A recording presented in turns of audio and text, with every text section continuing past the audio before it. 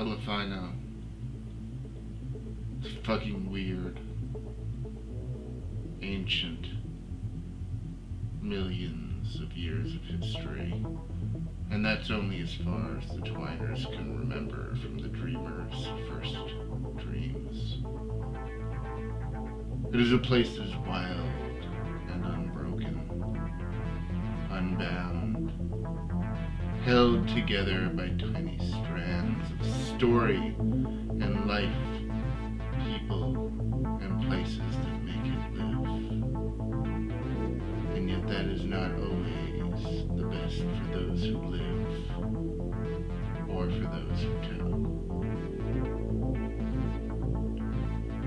Some of those are perturbed, disturbed. Some of those who tell stories have grown weary of this world and want a new one, a better one. A world where they can create anything and everything, and some have the power to do this. This is called Abomination. Abomination sits upon the quiet of the world like a cancer straining and draining the very strands of reality, and yet it is generally held at bay. Mostly. But now, in a moment of singularity, the darkness and the light is broken.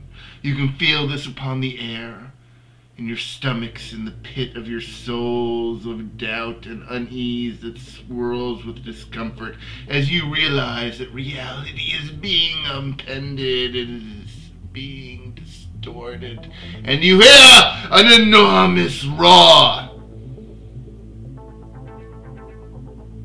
Water splashing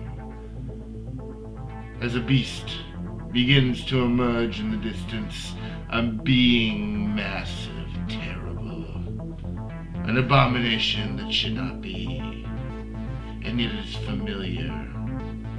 Despite being unfathomable, it is scaled, it is massive, it is a dragon made a mockery of itself. It cries, it screams one final time.